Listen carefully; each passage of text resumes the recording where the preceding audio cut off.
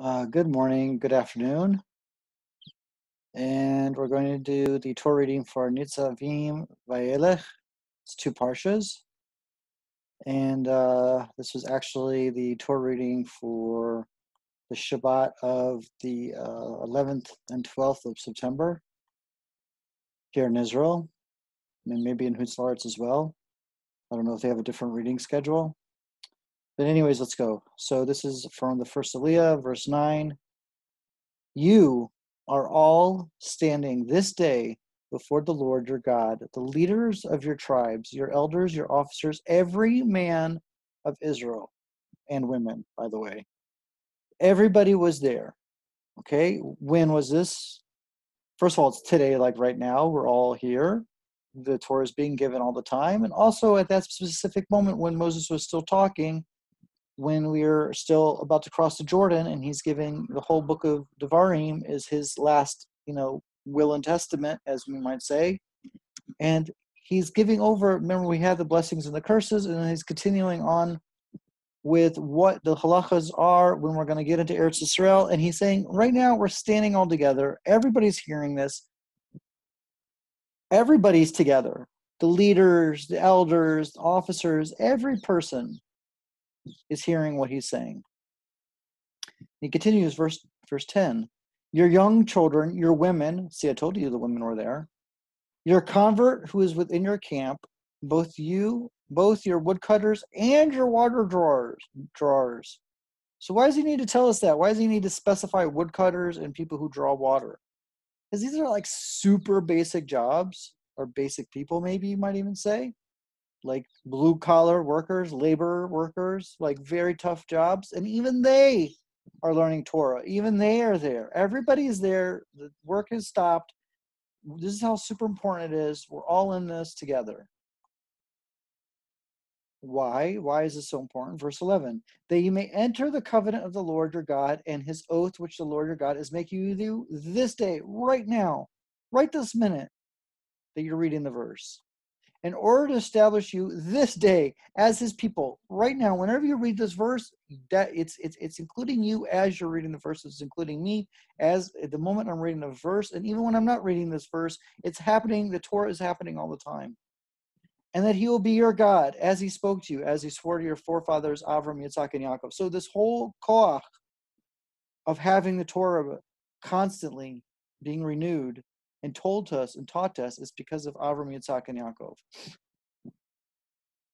But not only with you am I making this covenant and this oath, but with those standing here with us today before the Lord, our God, and also those who are not with us this day. So anybody, it doesn't matter. It's for then, at that time, and also for the future, which is right now. For you know how we dwelled in the land of Egypt and how we passed among the nations through which you passed. So everything is also connected to Yetziat Mitzrayim, and all our travails in the desert is what made us a nation. And you saw their abominations, meaning what happened in Egypt, and also the other nations that were in Jordan. And the repugnant idols of wood and stone, silver and gold, which were with them. Perhaps there is among you a man, a woman, a family, or tribe whose heart strays this day from the Lord your God to go and worship the deities of those nations. Perhaps there is among you a root that produces hemlock and wormwood.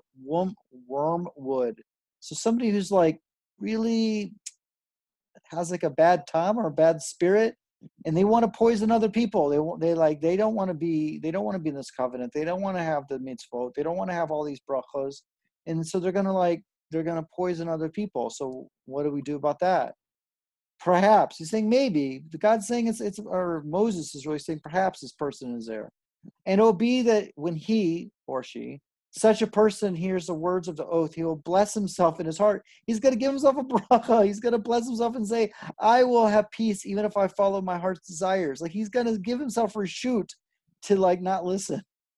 Wow, what a psychological book, right? In order to add the punishments of unintentional sins of this man to that of his intentional sins. So this guy's going to maybe he could even succeed. So here we're answering the questions why do sometimes the wicked prosper? So this is an answer to the question, because the guy got blessed. He blessed himself. He said, you know what, I'm going to succeed in this on this mission. And God opens up the gates for him, because we have to have free will.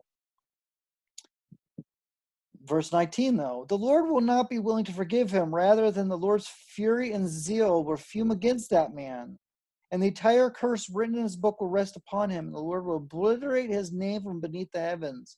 So even though the guy gave himself a blessing, himself the bracha, and it seems like he could succeed, God's not going to forgive him. But wait a minute, what about tshuva? So, I mean, I don't know if this punishment's like that minute. It's like, so here's this whole like getting zapped by lightning thing. So we have this dichotomy between 18 and 19, verse 18 and 19 about free will versus like God's like actual punishment. Because if God actually punishes you the minute you sin, then you wouldn't have free choice. And here 18 says that we seem to have choice. But verse 19 says, no, God's going to come and like give them like all the curses. So we have to like really, this is like this extreme paradox of, of religion here. And the Lord will separate him for evil and out of all the tribes of Israel, according to all the curses of the covenant written in this Torah scroll. So, it's not like he doesn't know. Like, he knows what's going to come to him. It's not like he wasn't warned or informed, because it's right here in the book, and he heard it all. He just was there when it was being told. In a later generation, your descendants who will rise after you, along with a foreigner who comes from a distant land, will say, upon seeing the plagues of the land and of the diseases which the Lord struck it, sulfur and salt have burned up this entire land. It cannot be sown, nor can it grow anything, not even while any grass was sprout upon it. It is like the overturning of Sodom, Gomorrah, Adam, and Zeboim, with the Lord overturning his fury and his rage. That was with the story of Avram and Lot. That was way back in Bereshit. And all the nations will say, why did the Lord do this to this land? Why is the reason for this great rage of fury? Then they will say, see, the nations are going to tell us. It is because they abandoned the covenant of the Lord. See, the nations know what happened. They understand like why the situation is what it is. And they're going to tell us. God of their forefathers, they abandoned the covenant of the Lord, the God of their forefathers, the covenant which he made with them when he took them out of the land of Egypt. So they know about it too. For they went and served other deities, prostrating themselves to deities for which they had not known, to which they had not apportioned to them. And the Lord's fury raised against that land, bringing upon it the entire curse written in the book. So they also know about all the curses of Goyim. It seems like they know all this information too. And the Lord uprooted them from their land with fury, with anger, and great wrath. Yeah, we've had tons of exiles from Eretz Israel. And he cast them to another land, which really did happen to us. We actually got exiled many times, as it is this day. So it could happen really at any moment. And the hidden things belong to the Lord our God, but the revealed things apply to us and our children forever. That we must fulfill all the words of this Torah. So nothing is hidden from Hashem. And that ends the first aliyah.